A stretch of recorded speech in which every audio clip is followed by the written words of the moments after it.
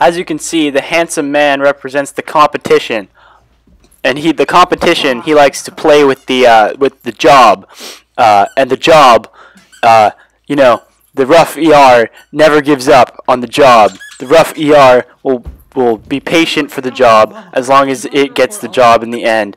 The rough ER will fight for what's right. It will fight for this job. Yes, it will fight.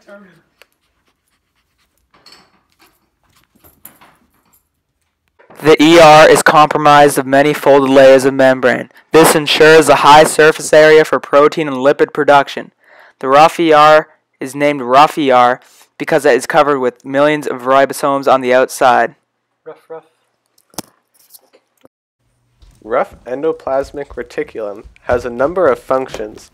One of the main functions of the rough endoplasmic reticulum is to produce and process specific proteins. These are exported through the secretory pathway.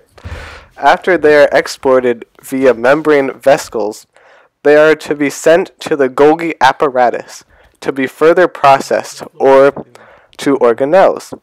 They can be exported to outside the cell into another part of the body. Ribosomes also create proteins which are embedded into the rough endoplasmic reticulum for further processing. The rough ER has attached ribosomes critical for protein synthesis. Without them, many enzymatic processes would be unable to occur, ultimately killing the entire cell.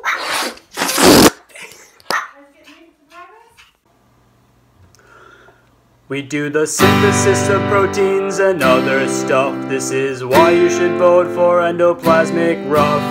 The other organelles seem big and tough, but of the organelles I'm the most buff. Yes, I'm a bunch of connected flathead sacs, but I'm better than Golgi group like Max. I'm covered in millions of ribosomes.